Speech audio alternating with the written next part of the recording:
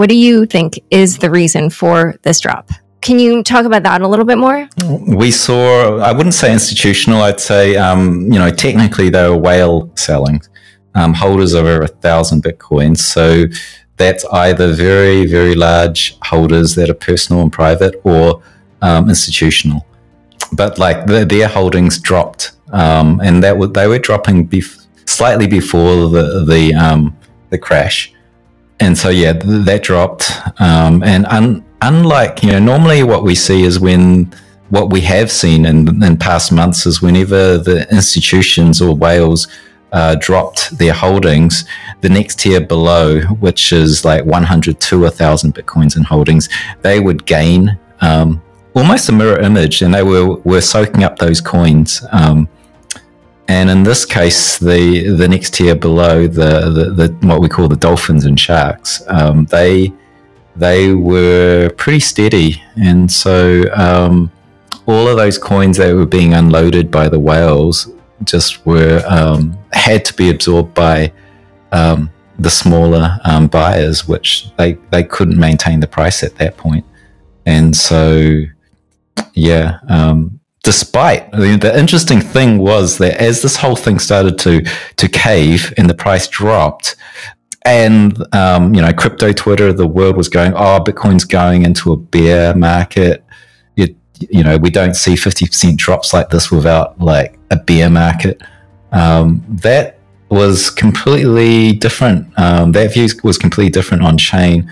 We saw a whole lot of new entrants come in for the very first time to buy their Bitcoins, and holders of one Bitcoin or less. So, $50,000, $30,000 investment. Those numbers started skyrocketing, and so smaller players came in to buy that dip, and so the actual user count on the network increased as this thing was selling down. And it's just that the buying power by a sea of smaller retail was not sufficient to counteract the sell-off coming from whales. That's interesting, because I'm seeing even in the chart analysis and looking at the way in which the price action is analyzed. The selling comes from Binance and the buying comes from Coinbase, and there's a net shift in coins. And I don't know if it's some intricate arbitrage thing that's happening, or whether or not it is actually Chinese. The Chinese selling their coins, and now that we've seen they're banning mining, I don't know what's causing that, but it definitely looks like the West is buying and the East is divesting. So I don't remember what the exact wording was in the blog post where it talked about that, but I feel like it hinted at people essentially trying to move their coins offshore, maybe to avoid certain regulation or something. But Willy, you feel like it's simply that Asians are or the Asian market is selling, and that the Western market is buying. I'm just guessing at theories. I have no real information. I'd probably have to, figure out what's really happening in the industry by talking to people, rather than just looking at the sheer numbers on charts. But yeah, and back to this point of the supply on these exchanges. The interesting thing for me is that we've been in an era with such strong institutional and high net worth buying that on-chain has become very dominant in the first half of this year, because those guys move their coins off the exchanges and put it into cold storage. But now we're in this phase where retail's really ramping up, and they're coming in to buy this dip. And typically the second half of these, 1 year bull markets that, go crazy vertical, the tail end of it is very, very dominated by retail. And I think the picture might be a little bit harder to read, mainly because there might be a lot of buying from retail, but they don't withdraw from exchanges as much as an institution would. They're quite happy to leave their coins on their Coinbase wallet. And so you'll see potentially the supply on these exchanges increase because they're in long-term holdings by retail. And it looks like coins are being sold in, but in actual fact, they're in long-term hold by retail who are just using their exchange wallet. So I think the second part of this year will be quite interesting, and I think we need to know that that effect is happening.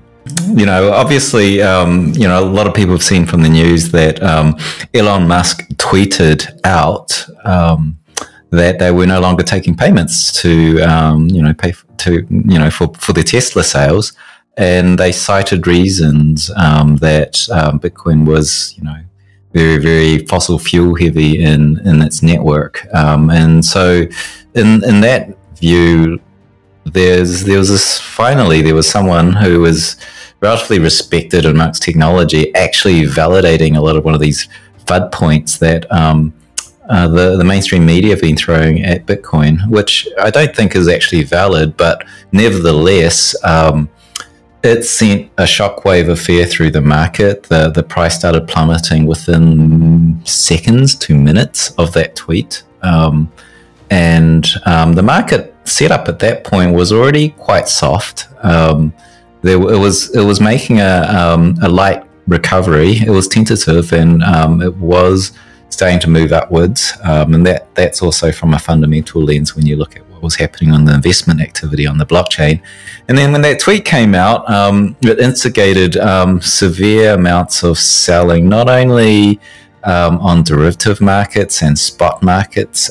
We actually saw like significant sell-off as coins started to flow into exchanges.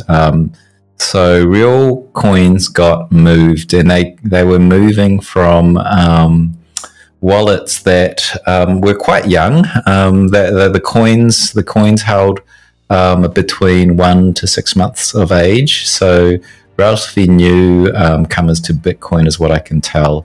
And I think a lot of them saw a lot of, you know, really nice rises in Bitcoin from the 20,000 up to the 60, in the 50 to 60 range, and they probably took the opportunity to take profit.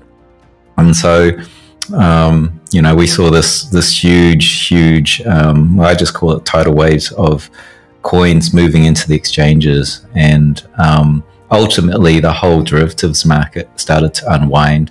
Anyone who was long got liquidated. So that added further selling pressure. And so just we had this cascade of complete unwinding and sell-off. And what I think it went down to 30 or 29,000 in the final, when the final dust had cleared, and it bounced up, and then it was recovering. And then China announced that they were banning Bitcoin miners and reiterated their stance on no trading for their nationals. So and that's a big thing because, you know, miners are heavily located in China. So that sent another wave of fear, and price sold down. So we're now in this situation where Bitcoin's heavily discounted below fundamentals, and the market's, you know, attempting a recovery. It's going sideways upish now.